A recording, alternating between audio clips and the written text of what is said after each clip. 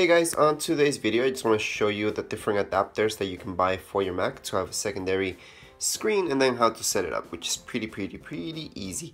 So this is an old one, so VGA. So a lot of screens nowadays only come with VGA for no reason, because they do have HDMI, but they come with the VGA cable, which I suggest not buying an adapter for that.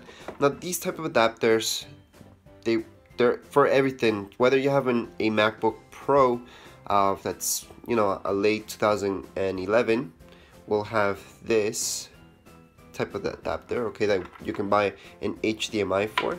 So this is the HDMI, but it's still the same end. Okay, so these are the Thunderbolt mini display to HDMI, and this would be to VGA. Okay, so that's VGA, that's HDMI. And same thing if you have an iMac that's 2009, you have the same port. And if you have the latest iMac, a 5K 2016, same thing. So Apple has kept this consistent, which is a really good thing. So we can buy this pretty easy over eBay, Amazon, or you can buy it directly from Apple. If you do buy it from Amazon or eBay, these guys will not cost you more than $4. Obviously on Apple, you will be paying a lot more. So, you know, just buy one of these because they cost a lot less. And the good thing about these guys, they last a very long time. This one right here, I've had it for 3 years now. That's VGA, and this one's brand new. This one's HDMI, which you guys should get. So we just plug this into the back, okay, or to the side. If you have a MacBook Pros, to the side. If you have an iMac, it's to the back, and then this will go to your screen. Okay, and that's it. So to your monitor, and this goes to your Mac. All right, and then I'm gonna show you the setup right here in your Mac.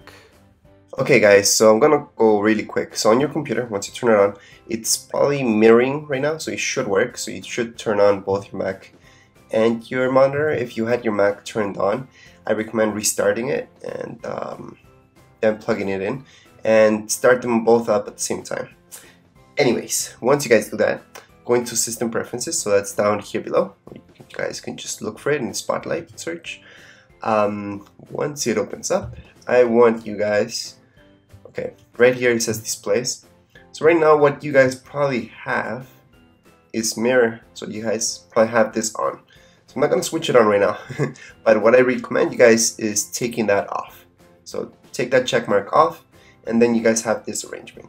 So if you have your secondary screen on your right hand side, leave it right there.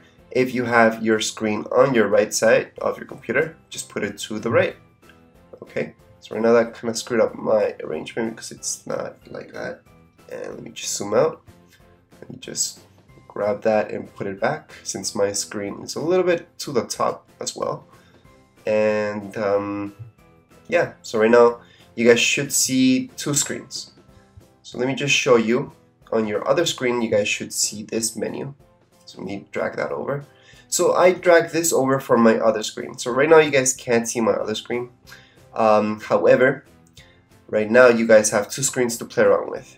So you have your right hand side, that screen, which is your new monitor, and right here you have your Mac. Okay, so that way you guys can have two screens working at the same time, so you can watch a movie in one and do another thing in the other.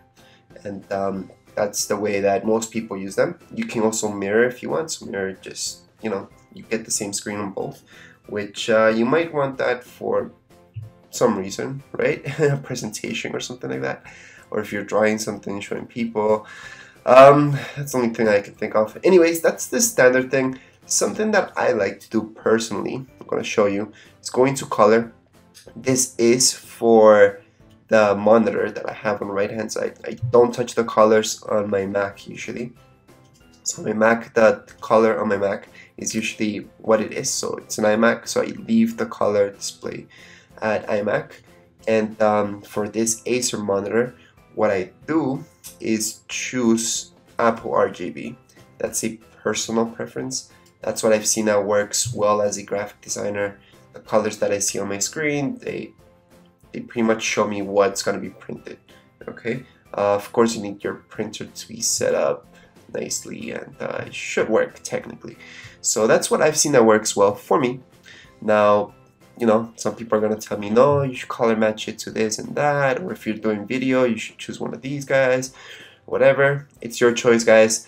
Just make sure to choose the right one for you, or you can just leave it as what it came with if you like those colors, but it's all up to you guys. From here, you're done, your arrangement, you can just close this up, and you're set and ready to go. Anyways, if you guys have any questions, comments, you can write them down below in the comments area, and don't forget to subscribe and rate. Thank you.